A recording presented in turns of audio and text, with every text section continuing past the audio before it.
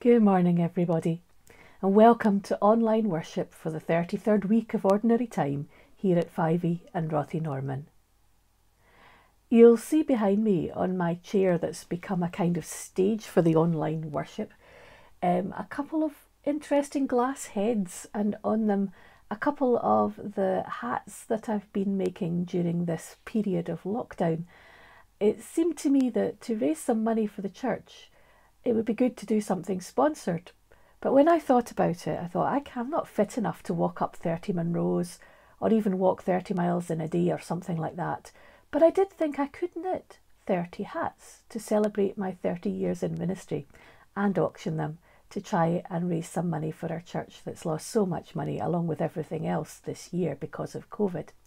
So these are two of the hats. All of the hats are knitted out of quite special wool. The pink one is the special colour of wool dyed by my friend independent dyer Helen.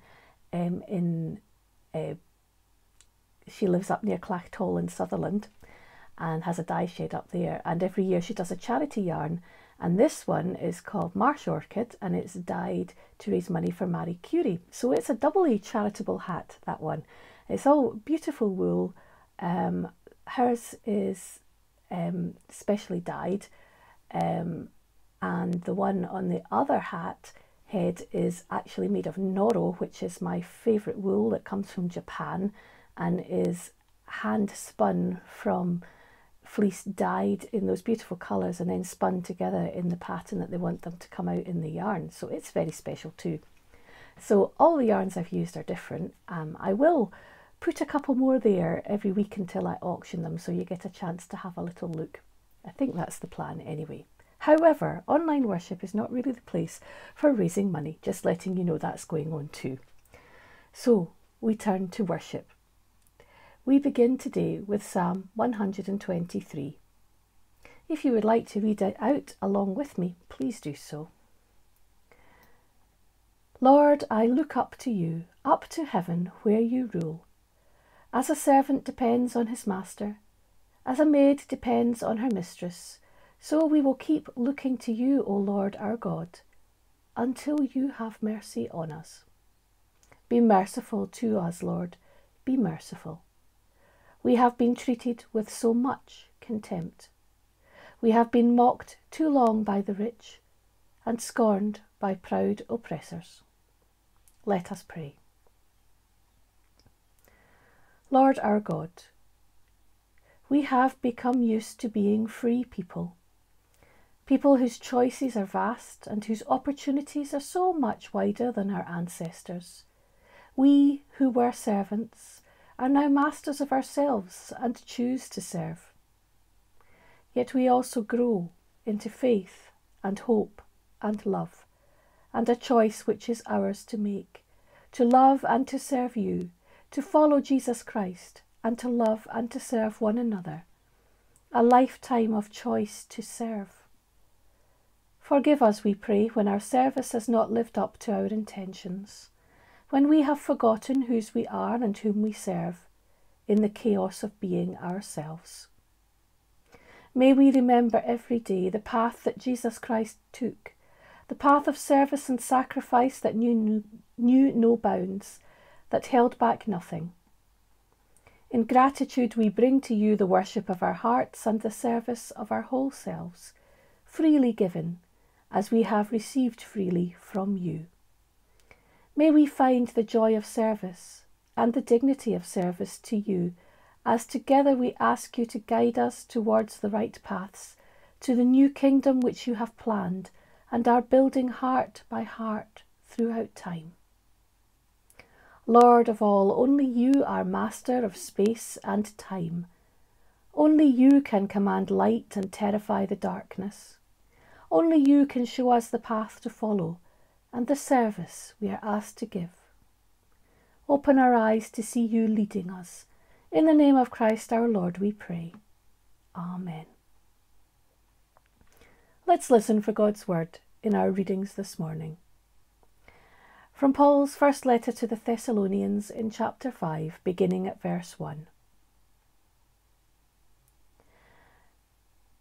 There is no need to write to you, friends, about the times and occasions when these things will happen, for you yourselves know very well that the day of the Lord will come as a thief comes at night. When people say everything is quiet and safe, then suddenly destruction will hit them. It will come as suddenly as the pains that come upon a woman in labour, and people will not escape. But you, friends, are not in the darkness, and the day should not take you by surprise like a thief. All of you are people who belong to the light, who belong to the day. We do not belong to the night or to the darkness. So then, we should not be sleeping like the others. We should be awake and sober. It is at night when people sleep. It is at night when they get drunk. But we belong to the day, and we should be sober. We must wear faith and love as a breastplate and our hope of salvation as a helmet.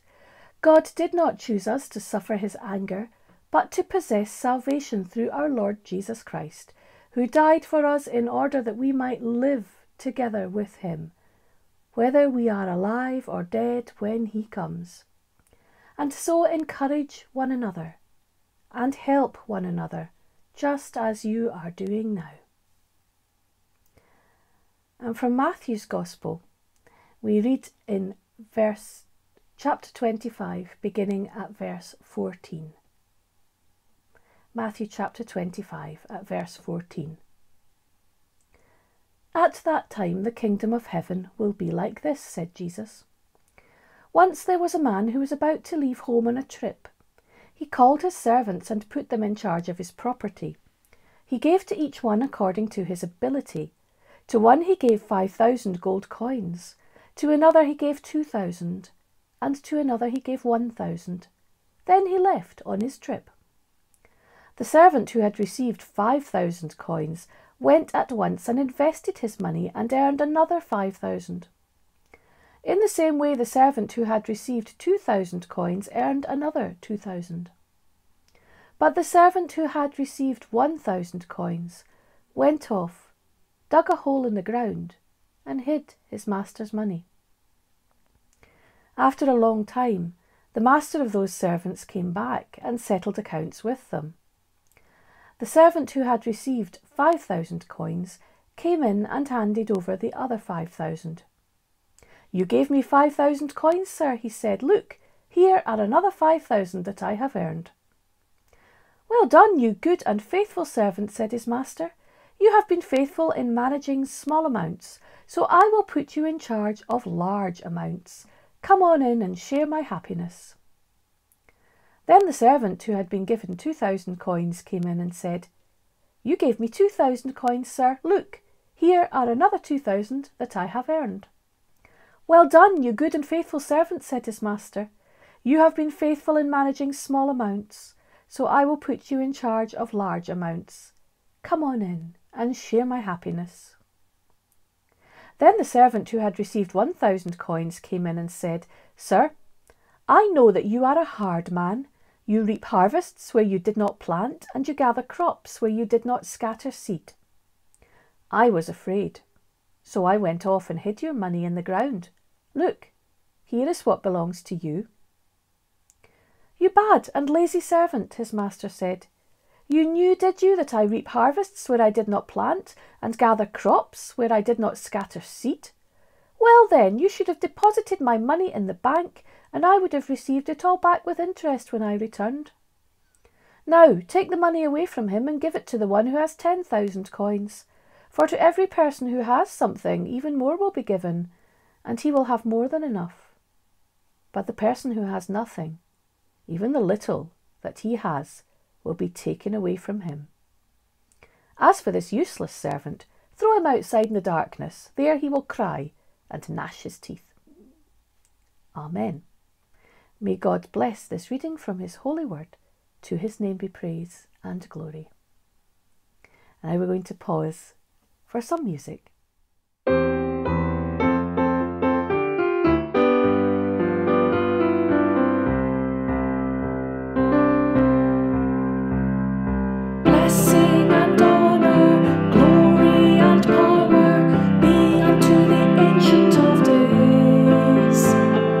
From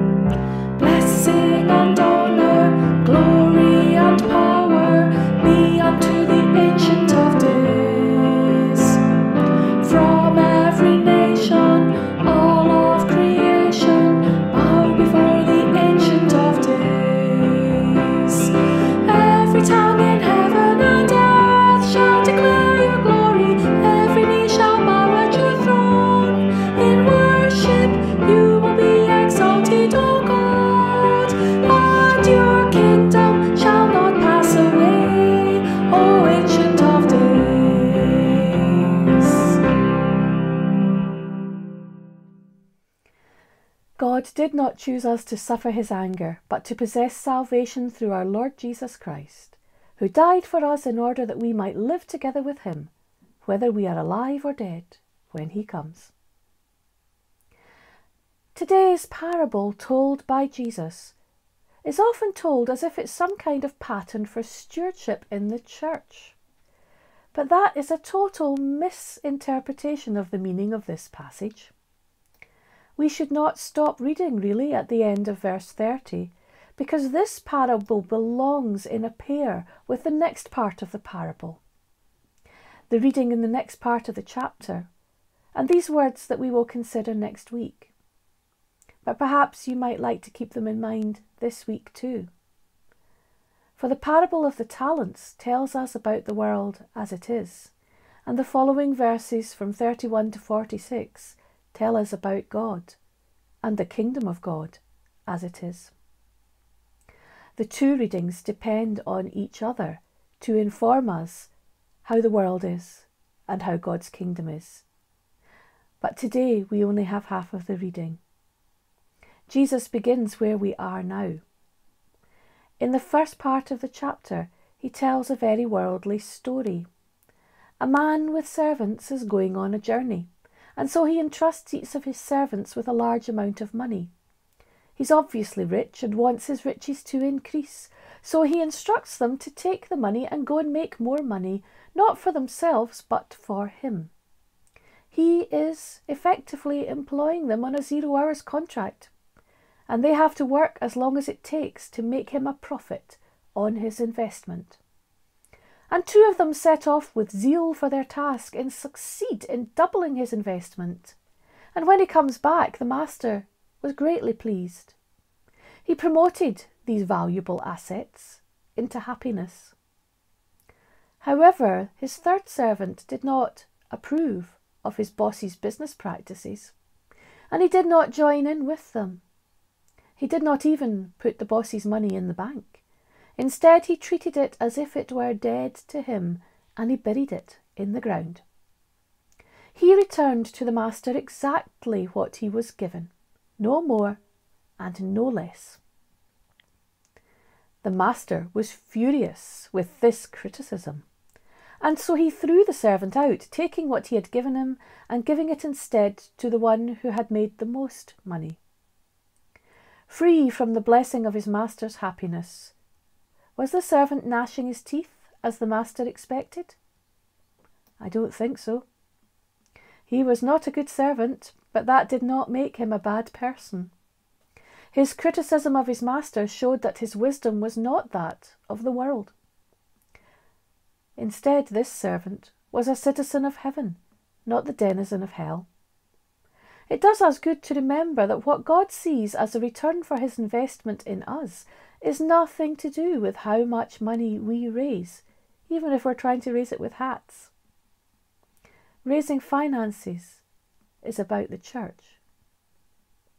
Raising the kingdom of God is our real service.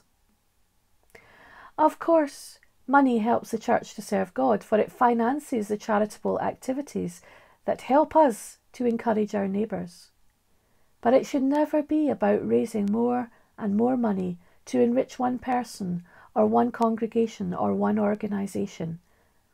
It is only in the second part of the teaching next week that we will find out exactly what God wants and how God will judge his servants. And it's very different from the judgment of the worldly master in this week's readings. Just as God's servants must not work for profit, but for the establishment of God's kingdom on earth, where the sort of business practices of the first part of the teaching are entirely inappropriate. Money itself is not good or evil. It's neutral in this world. It's how money is used that shows up both good and evil, generosity and greed. Those who point out the wrongdoings of power established on the acquisition of more and more profit accrued to those who are already rich are likely to be cast out of the party, like the so-called useless servant. But he had already detached himself by refusing to play the game that rewarded the others. He was the strongest-willed and strongest-minded in the story, and the bravest by far, because he refused to play where he did not agree with the rules. He is our model of kingdom behaviour in the world of economics. If we want things to change upon the earth, many more of us must also walk out of the game and be happy with enough, and have no need to possess more than we actually need. More than any other parable, this one points out the difference between our world and the kingdom of God. In this world, even those who play the game, who serve the cause, who follow the rules of business, are subject to the judgments of the Darwinian boss, respected only for his devotion to profit. For the moment they are rewarded and promoted. But what happens when the profits begin to fall? Their service is only valued when it brings in more money, when it is productive in the world's terms. The boss feels no compunction to look after his servants. Even his management style is totally hands-off. He didn't care how the money was made as long as it was made. We should never have been taught to equate this master with God in any way, for God's part is yet to be shown in this reading. The parable describes how the world is for so many people, a struggle to justify their existence through the making of economic profit and cents to their employers. And yet, for so much of human history, the servant had no choice in their service. People were born into households, or had to go into service young due to their family's economic circumstances. Masters were served, some from fear and some in love, depending on their attitudes and their treatments of those who served. Generous masters had happy servants. Ungenerous masters were often a grave danger to their servants. And most of us are very glad that our lives are now different. But how different are they really? Our economy divides rich from poor, employed from unemployed, hopeful from despairing. Generations of underemployment have created an underclass who can never get their heads above the water financially because the jobs that they might have done are gone. Nothing works for them, and they cannot work in jobs that require new training and skills that they are not equipped for.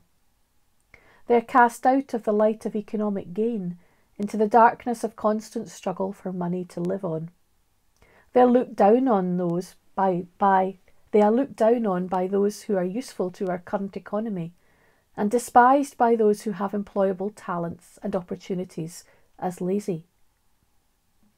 Before COVID, there were already far too many people unemployed or working on 0 hours contracts, day to day, and even hour to hour employment, unable to save, unable to plan, going to food banks to feed their children even though they were working and working hard.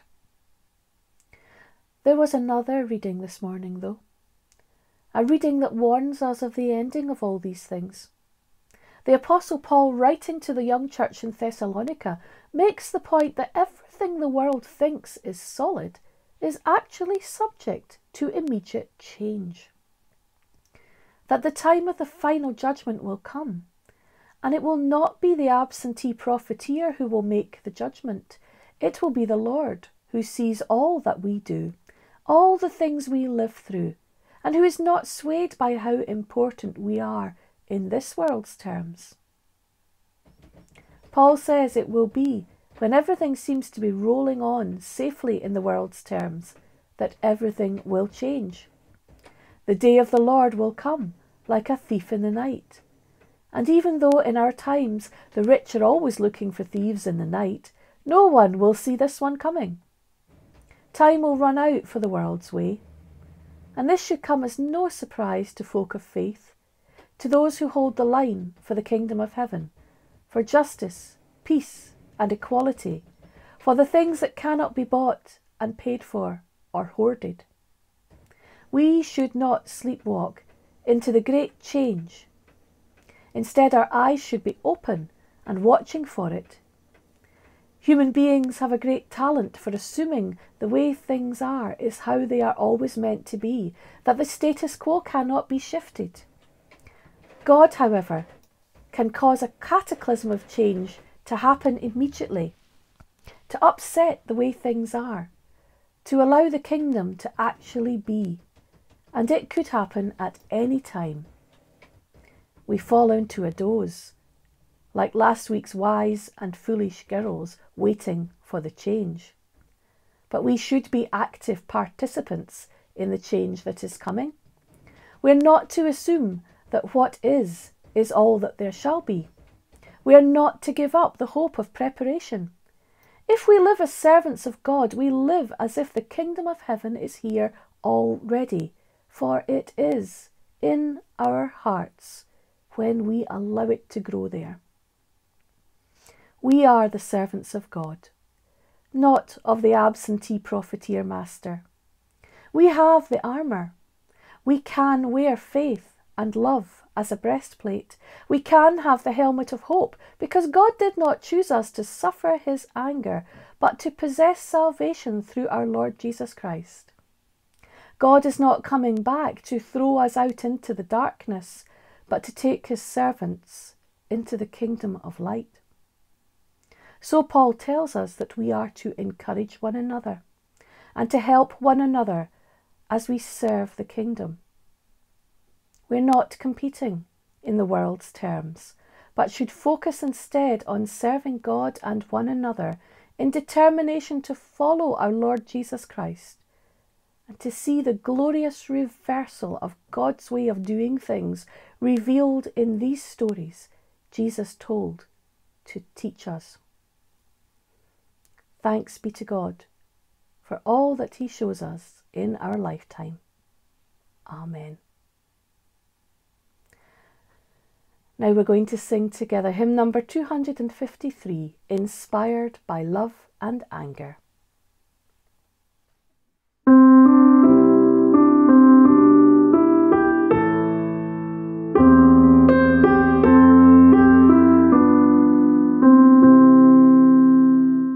Inspired by love and anger, disturbed by need and pain, informed of God's own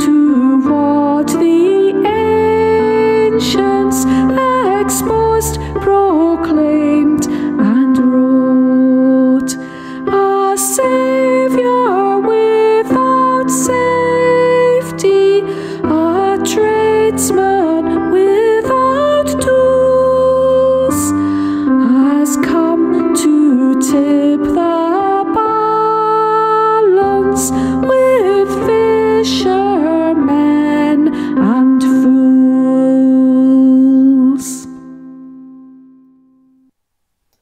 Let us pray. Lord Jesus Christ, yours is the light we follow, yours the service we look up to, service in love that spoke the truth to the powerful and powerless alike, words that laid bare the problems and illuminated the truth in ways that could not be ignored. Forgive us, Lord, that we have misunderstood, that we have collaborated with the way things are, when we should have reached for your kingdom in all ways. Forgive us for towing the line, when we should have been charting the way ahead. Forgive us for falling asleep in the darkness, instead of lighting the lamp of faith. We pray for your people throughout the whole world, each facing up to different challenges, each sharing the same concerns for your will to be done on earth. Bless all service given in love. Bless all dreaming done in faith. Bless all possibilities uncovered in truth-telling. In our divided world, may we bridge the gaps and remind everyone that we are your children together. We pray for those whose service takes them into the danger of disease, danger of injury, danger of exhaustion and extinction. We pray for those who are held in the stillness of grief and sorrow, and pray that you will set their feet upon the path to move forward towards light. We pray for those who are so worried about everything that they have forgotten that there is still serving and hoping and believing to do until your kingdom comes. We thank you for the astonishing news of working vaccines, and we hold up to you our prayers for all who are working on them and the others in preparation, and for those who are making plans to distribute it. And we pray that vaccine may be distributed fairly across this world of need. We pray for those we love and for those whom we struggle to love. We pray for those we know who need your help. As we wait in hope for the coming of your kingdom, help us to stay awake and aware of all that's happening, so that we may see where you are working and join in with faith and delight, so that we will be ready for the day and the hour and not found asleep. All this we pray in your holy name, as we say together the words you taught us. Our Father, who art in heaven, hallowed be thy name. Thy kingdom come, thy will be done in earth as it is in heaven. Give us this day our daily bread, and forgive us our debts as we forgive our debtors. And lead us not into temptation, but deliver us from evil. For thine is the kingdom, the power, and the glory forever. Amen. Now be at peace, in the presence of our Lord Jesus Christ, wherever you are. Move at the behest of his Spirit, and serve our Creator with a song in your heart. And the blessing of God Almighty, Father, Son, and Holy Spirit be upon you and remain with you, this day and forevermore. Amen.